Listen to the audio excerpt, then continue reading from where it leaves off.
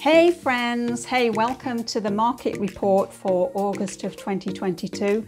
I'm Margaret Jackson with the Professional Agent Group at Keller Williams Realty. So the three things that we are going to be talking about today: one, what's happening in the current market; two, why the market is likely to crash; and the big one that everyone is asking us about, what's ahead, what's the forecast for the rest of the year. So stay tuned, let's jump right in. Okay, let's get started with what's happening in the current market. Now, I think we can probably all agree that this year is really defined by rising mortgage rates. And what you're looking at here is the Freddie Mac 30-year fixed rate from January all the way through to the latest data that we have. And what we can see over time is that mortgage rates really ticked up week after week.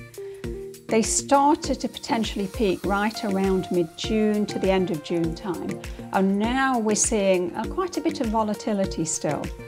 Now, a lot has to do with the moves that the Federal Reserve is making to ease inflation. So inflation is the enemy of long-term interest rates, and that's exactly what the Fed is trying to do. They're trying to ease that inflation, and as that starts to happen, as we saw in the last Federal Reserve meeting, they raised the federal funds rate by 75 basis points. Now, it could have been 100, they went to 75.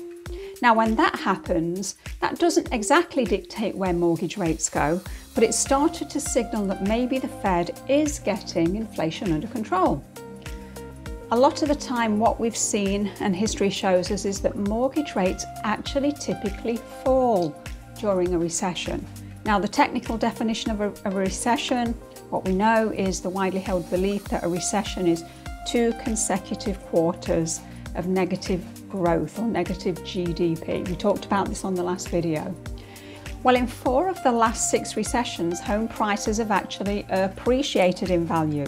Talked about this on our last video too, and it's going to stay relevant. You know, we do all remember 2008 when home values lost nearly 20%, and in Tampa Bay it was definitely more. But we're in a fundamentally different place then than where we're at today. So a recession also means falling mortgage rates. Now, as we look at the data about what happened with mortgage rates over the past 6 recessions, those have also declined. Now, it might be a great time for people that got out of the housing market to jump back in. So with that in mind, let's talk about another big question that's on everyone's mind, and it's about a housing crash. What I'm going to break down for you is why the housing market won't crash. And I think the heart of that is inventory. Now, we know that there are 3 places where inventory comes from. It comes from existing homeowners or current homeowners listing their homes and putting them up for sale. The second major source is it comes from new construction, so newly built homes coming into the market. And the third source of inventory is that it comes from potentially distressed properties, so short sales and foreclosures. Now, if you think back to the last time when the housing market crashed in 2008, we had an oversupply of homes on the market, and today we've got an undersupply. So locally what we're seeing is very, very few distressed properties on the market. Anytime there's an oversupply of homes, more homes available than buyers who want to buy them, that's what causes prices to fall. We are just not seeing that, as you'll see here in the local counties. It certainly isn't the case, and that likely starts with the fact that we just don't have enough homes for sale on the market locally still. So this is a look at existing inventory, and today the total housing inventory registered at the end of June, the latest data that we have, nationally was 1.25 million units. Now, if we look at that from a month's supply, that's what you're seeing right here. Unsold inventory today nationally is at a 3-month supply. But look at where we're at locally, it's way below that still. Now, you'd have to build a case that a flood of homeowners are getting ready to sell their homes, but we're just not even close to being there. The typical neutral market is 6 or 7 months supply of inventory. We don't even have half of that nationally at this point, and locally we're not even close. Now, the other place where inventory comes from is new construction. This is a look at monthly new residential construction, and there's 4 stages of construction. Building permits and housing starts, they're the leading indicators that tell us where the market's headed, and then those that are under construction, and then housing units completed. Those last 2 are the lagging indicators. Builders are saying, well, hold on, we're seeing those mortgage rates rise, we're seeing a softening of buyer demand, we've not got everybody bidding on lots anymore, we're not going to overbuild, we're not going to start more homes than we know we can complete. And that's okay. So we're definitely seeing more new construction. There's on pace nationally to build 1.3 million homes in this country. We haven't seen that in over 14 years. It's huge. It's a wonderful addition to the inventory, but it's not anything that would take us to an oversupply like we had when the housing market crashed. And part of that is all of the young people wanting to get started in the housing market. Now, the third place where inventory comes from, we've talked about this over the last couple of years or so, is foreclosures, short sales, or in other words, those distressed properties.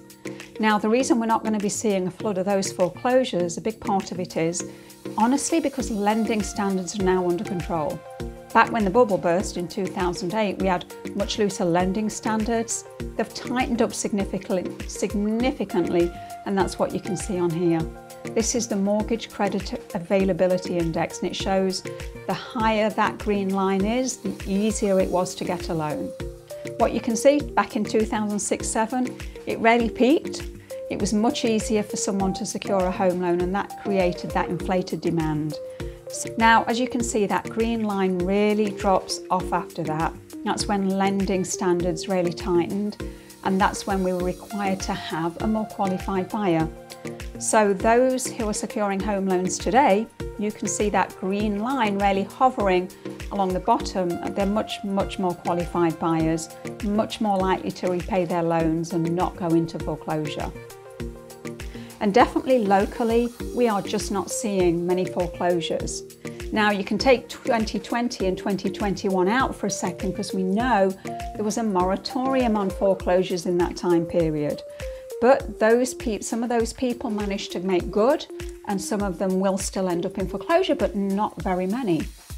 In Tampa Bay, we are seeing very few distressed property sales. It's incredibly rare when we're only getting 5 or 6 in the market for the whole county. We're just not seeing that being anything like what we've seen historically. I think one of the other big questions on everybody's mind is, what is ahead for the rest of 2022? Well, we started this conversation today with a lot about how mortgage rates have been rising since the beginning of the year. And I think one of the big things everyone wants to know is, where are they projected to go? Well, this chart is a look at mortgage rate projections that were just released in July from Freddie Mac, Fannie Mae, MBA and NAR. Now, if we look at these across the board, we can average them all out over each quarter, and that's the right column, shows that the average of all 4. So what is it telling us? It's really just saying that the mortgage rates are projected to kind of hang in this steady space right about where we are right now. Another question on everyone's mind is, what's projected to happen with home prices? They want to know where a price is headed. Well, if you look at what the experts are saying, this is the home price forecast for 2022.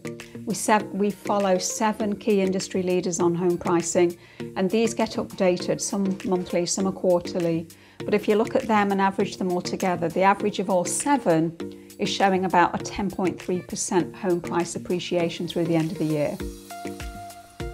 So as we look at this year, we're certainly seeing a slowing or more of a deceleration in price appreciation. Last year we were seeing an average of about 15% across the nation. Locally it was much higher than that, and we're not necessarily looking at that much appreciation, but nationwide in most markets, experts are looking at 10.3% appreciation going forwards. Now, are there some pockets of the country that are overpriced and overheated?